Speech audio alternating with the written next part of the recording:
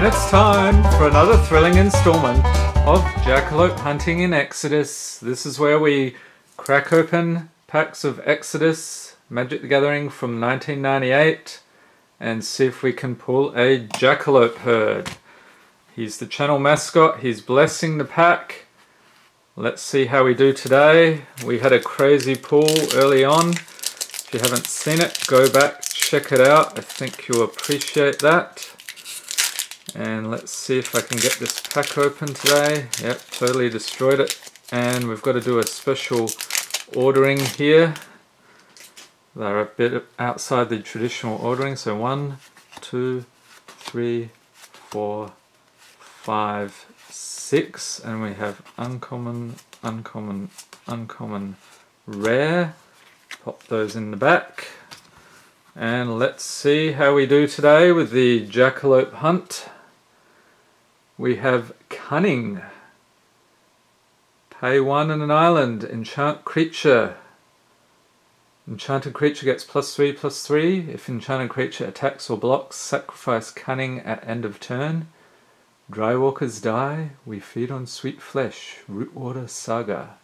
If anyone knows what the deal is with that, leave a note in the comments. We have a Reckless Ogre. He's just pummeling guys left and right. You pay 4. Summon Ogre. He's a 3/2. If he attacks and no other creatures do, it gets +3/+0 until end of turn. There's no such thing as a regiment of ogres. And Soul Warden. I think I've seen this reprinted. Is it Eternal Masters? One of those. Pay a plains. Summon Cleric 1/1. Whenever any other creature comes into play, gain 1 life. Count carefully the souls and see that none are lost. Vec Teaching. Next up we have Vampire Hounds. So we've got a pack of animals, but not the kind we are looking for. Pay 3, summon Hounds. 2/2. Choose and discard a creature card. Vampire Hounds gets +2/+2 until end of turn. The Hound's barks are a horrifying chorus of screams, moans, and whispers. Oh, another green, but not what we're looking for. Wood Elves. Pay 2 in a forest. You get to summon the elves. They're 1/1. When Wood Elves comes into play, search your library for a forest card and put that forest into play. Shuffle your library afterwards. Secure in the embrace of wood. They want no part of Eladamri's war. Next up we get Merfolk Looter.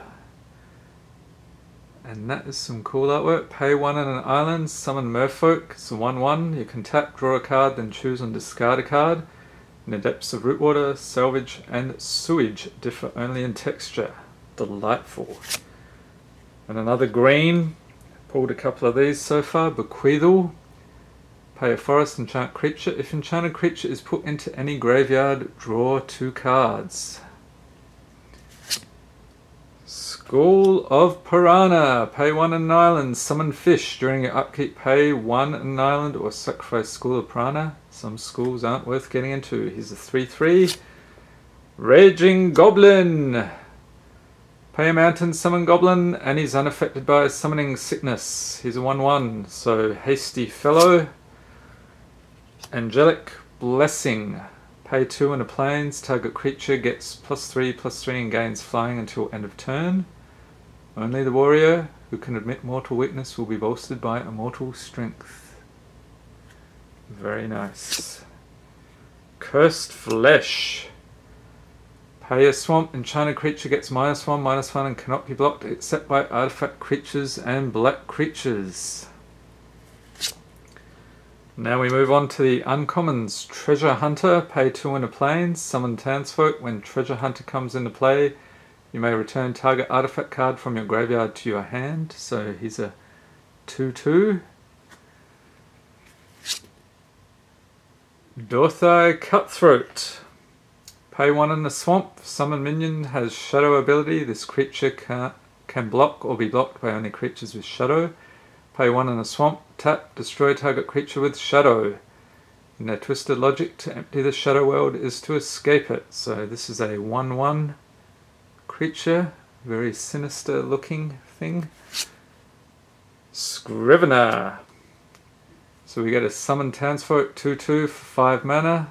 When Scrivener comes into play, you may return target instant or interrupt card from your graveyard to your hand. So they've got a bit of a distinction at instant or interrupts. I think interrupts was some mechanic they had early on that they simplified later.